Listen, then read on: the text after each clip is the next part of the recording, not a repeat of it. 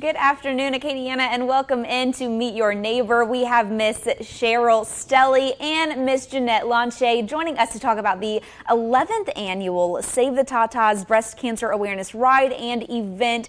11 years, that is a long time. Ladies, why did you guys decide to start this event so many years ago?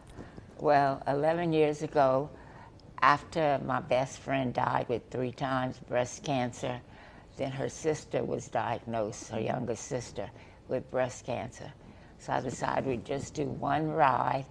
We went to Amelia and not charge anybody anything, but we made shirts. And everybody wanted to donate money. Well, I didn't know where to even donate it at the time. Yeah. So all wanted to do it again the next year, so it just became an annual thing. And it's grown and grown and grown. And now we are on year 11. Now, where will the proceeds be going after this year's event? Every year for this event, half the proceeds go to an actual breast cancer patient, and the other half goes to Miles Perez, right here in Lafayette, which caters to breast cancer as well as any type of cancer also. So that's what the benefit is for. We're asking Jeeps, bikes, anybody to come out this Saturday for the ride. If you don't have a bike or a Jeep, we have auction items. There's a lot of things that they could do to help us to help these individuals.